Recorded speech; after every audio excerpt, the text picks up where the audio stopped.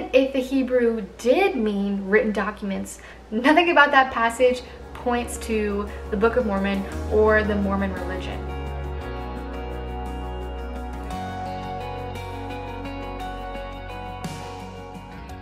Hello everyone, my name is Angela and thank you so much for joining me for today's video. I'm an evangelical Christian and I love apologetics, and I plan on making a lot more faith-based videos in the future, so if you're interested in that kind of content then you should definitely subscribe.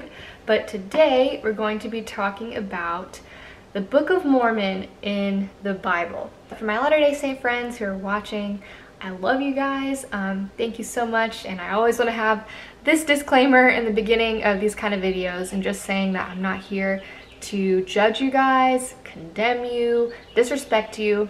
I'm just here to have a conversation and share with you my thoughts on what your church teaches. And maybe as an individual you don't believe in these things, but again, I am judging the religion itself, not the people who are in the religion. And if you're a Christian and you're watching this and you're like, I don't know any Mormons, or this is kind of irrelevant because I know the Book of Mormon isn't in the Bible, but this is really good knowledge to have because you never know when Latter-day Saint missionaries are going to come to your door and they're going to show you this. I guarantee you they're going to show you this passage in the Bible.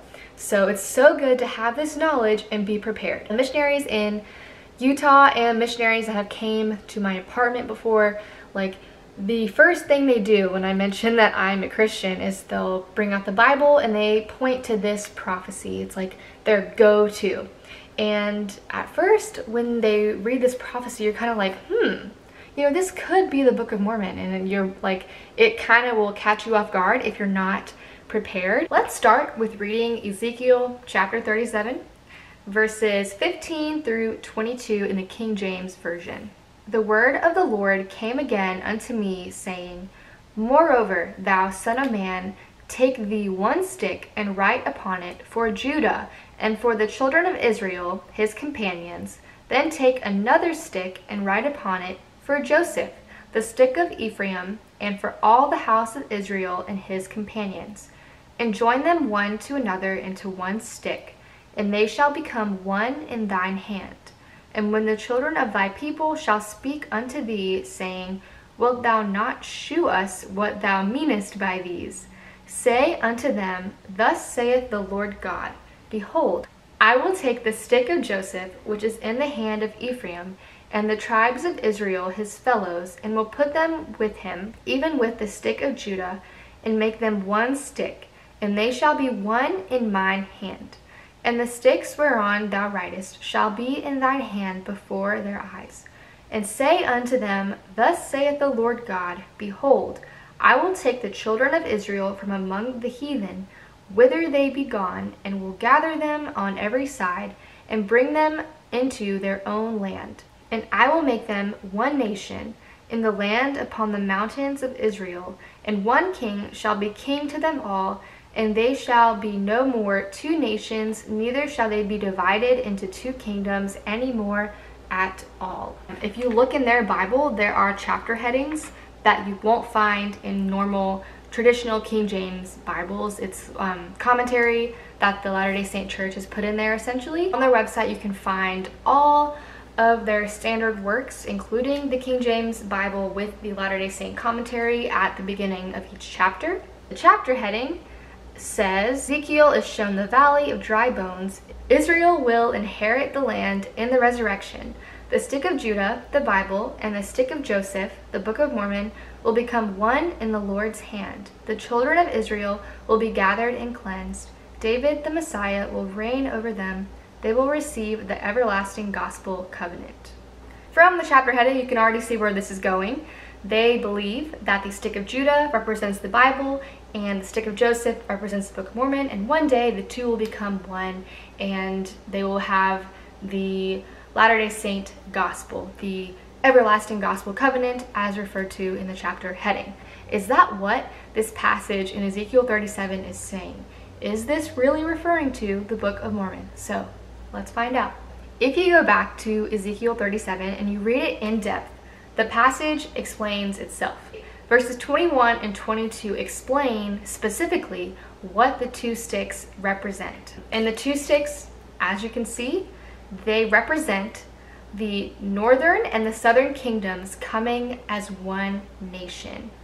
This does not seem to indicate the coming together of two written texts or a written record, but instead is referring to the joining together of the northern and southern kingdoms of Israel, which we know historically actually did happen. If you go and research the original Hebrew for this passage, the Hebrew word etz, spelled E-T-S, is used describing sticks. The word etz in Hebrew is defined as a tree from its firmness, hence wood, plural sticks used in the context of a carpenter, gallows, helve, pine, plank, staff, stalk, stick, stock, timber, tree, and wood. I got these definitions from Strong's Hebrew Dictionary Concordance. This is a really great reference to have in studying the ancient Hebrew and Greek that the Bible was originally written in. It really helps you understand what the author was trying to convey when he wrote it. In this Hebrew dictionary, it also gave other scriptures that the Hebrew word etz was used in.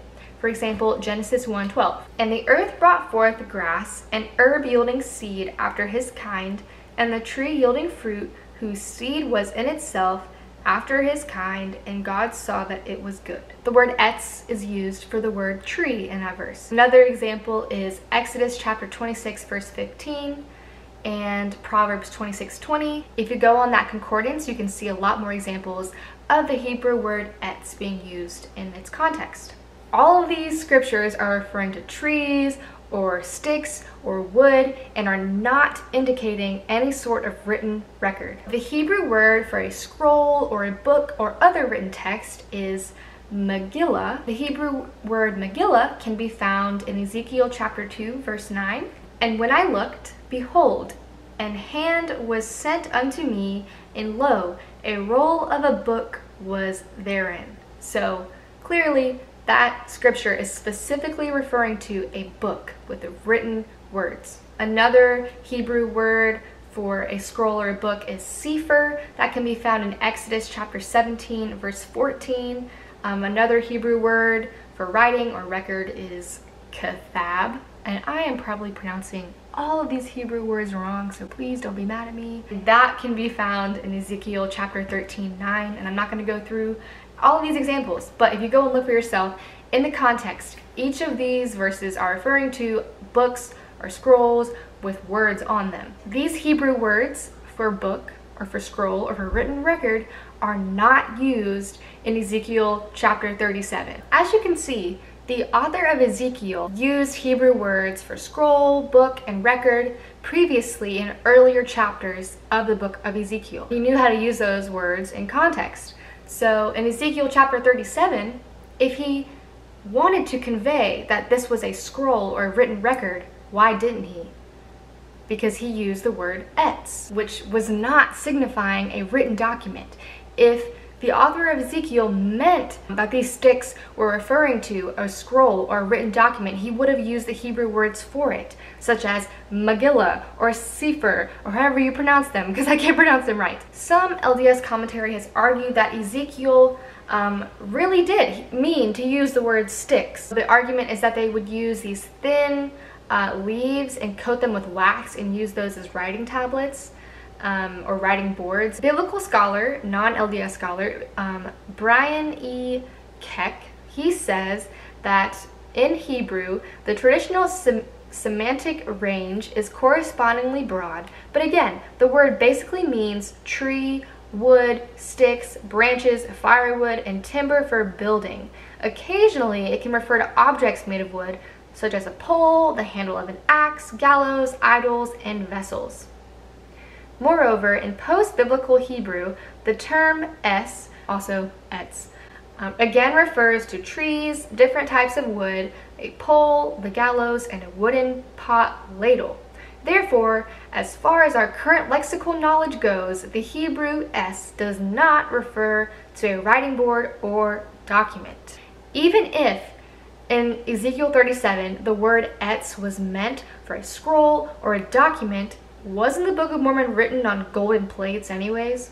Even though we've already seen that in Ezekiel 37, the sticks were literal sticks, not written documents, even if the Hebrew did mean written documents, nothing about that passage points to the Book of Mormon or the Mormon religion. Any new religious group would come along and say that the text was actually their text and it was coming along with the Bible, because nothing in that passage specifically points to Joseph Smith, Book of Mormon, the Americas, etc. Another issue that Latter-day Saints have is that nowhere in the Book of Mormon does it say that this record is about the descendants of Ephraim. The Book of Mormon is supposed to be a record of the descendants of Manasseh. Alma 10:3 reads, "And Amminadi was a descendant of Nephi, who was the son of Lehi, who came out of the land of Jerusalem, who was a descendant of Manasseh, who was the son of Joseph, who was sold into Egypt by the hands of his brethren." Just to make things more clear, I added this diagram of the family tree of Abraham, and as you can see down at the bottom in the red oval that I added, you can see Joseph and his two sons, Manasseh and Ephraim. I'm sorry if I'm pronouncing those wrong. Ezekiel 37 in the Bible mentions the stick of Joseph in the hand of Ephraim, which Latter-day Saints claim is the Book of Mormon, and the problem arises because apparently the Book of Mormon was written by the descendants of Manasseh, not Ephraim. I also saw some LDS commentary that's saying that the stick of Joseph was directly referring to Joseph Smith, but Joseph is a very, very common name, and again, nothing about that passage is specifically pointing to Joseph Smith. For example, prophecies about Jesus are very specific and very clear that only Jesus could fulfill. I'm sure a lot of you guys are familiar with Isaiah chapter 53, which is a prophecy about the Messiah, aka Jesus, and Jesus fulfilled every single one of those prophecies. So last week I did a video about my top 10 favorite books. If you haven't seen that, you should watch it. But I mentioned The Case for Christ, and in this it actually has a section talking about the probability that a random person was able to fulfill the exact prophecies of Jesus. This is on page 59 in my version. Imagine the entire world, every bit of dry land on the planet, covered with white tile that is 1 inch square with a gold star painted on the bottom of just one of the tiles. Then picture a person being allowed to wander for a lifetime around all 7 continents. He would be permitted to bend down only one time and pick up a single piece of tile. What are the odds it would be the one tile with the gold star on its reverse side? One chance in 100 million billion. The same is just 8 of the Old Testament prophecies coming true in any one person throughout history. As a math person, that blows my mind. Just the fact that Jesus fulfilled 8 of these prophecies is one chance in 100 million billion. Even if Ezekiel 37 was a prophecy, it is very vague in comparison to the prophecies of Jesus that are very specific and very, very improbable that someone else could fulfill.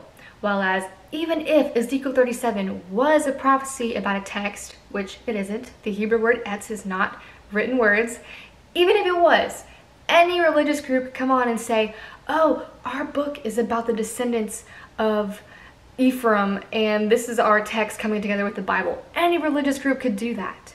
In conclusion, I do not think Ezekiel chapter 37 is a prophecy of the Book of Mormon. I really hope that this was helpful to you, and I really encourage you to go look at the Hebrew dictionary that I linked below and go look at the context of the Hebrew word for scroll, book, stick, all of that good stuff.